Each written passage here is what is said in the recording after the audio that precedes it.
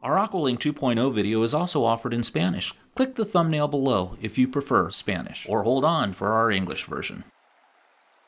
This is Randy Beard, and I would like to welcome you to our tutorials on how to install an Aqualink 2.0 with the antenna programming. So follow along as the United Pool professional Greg Beard installs this Aqualink 2.0. Hey guys, my name is Greg Beard. I'm here today to convert a older Jandy system to an Aqualink 2.0 conversion kit, which will give you the mobile data all on the phone. So basically what we got here is here's our conversion kit right here. It's just the normal RS conversion kit, Jandy Aqualink 2.0. Everything we need to do this job today is located in the box.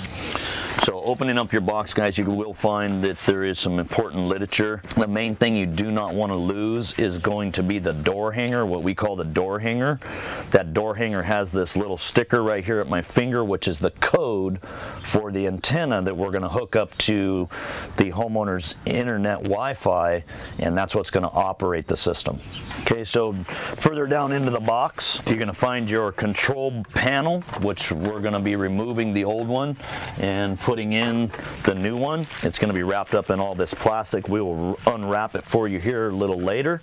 And down underneath that part of that box, you're going to find your antenna. So right now I'm going to get into the control box and start to remove what we're going to remove and show you the easiest way to go about this. So what we did is there's down on the side here, there's one screw.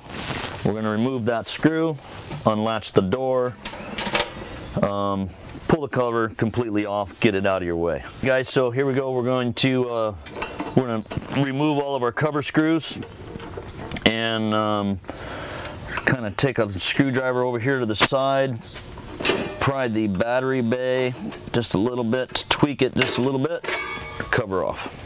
Also right now, guys, I notice I put it in service mode. Good thing to note right here is to take and make sure that you realize what auxiliaries you do have. Two screws basically hold in the bezel board, which is this board that we're going to replace is basically called your bezel board. Two screws hold it into there, and very simple to remove it. One more on this side.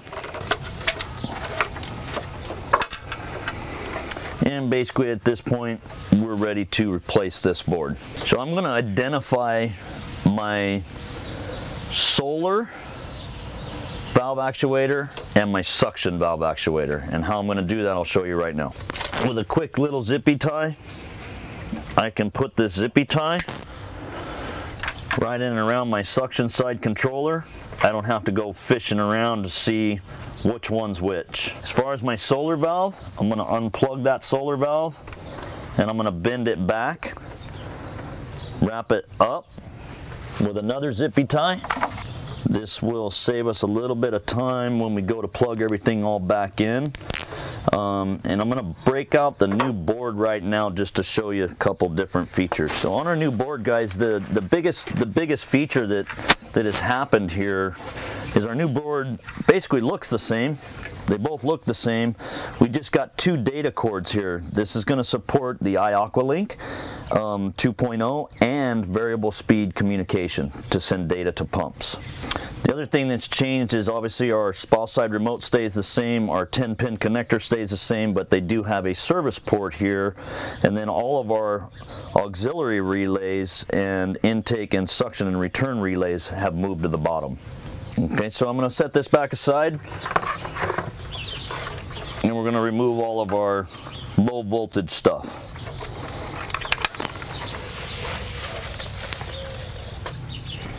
Also, their 24-volt power right here. I'm going to go ahead and disconnect that just in case I cross something up. We don't burn up a transformer. So this 10-pin connector is one of the hardest ones to get off because obviously it's got 10 of these pins back behind it. So what I just did is I started in the groove with a smaller screwdriver back in here to kind of wiggle it back and forth. It basically just pulls straight off. So, and there's our 10-pin connector. Now these guys down here, I really don't take my time to figure them all out other than my filter pump relay. Filter pump relay, I don't want to go chase it back down. So what I'd like to do is I stop at this point and I'm going to start plugging them in one for one on the new board. I'm going to lay this one down. Thanks for watching the first in the 5-part series of the installation of the Aqualink 2.0. Don't forget to hit that subscribe button. I sure appreciate you watching VAR X1. Click the link and you'll go right to the second part of this 5-part series.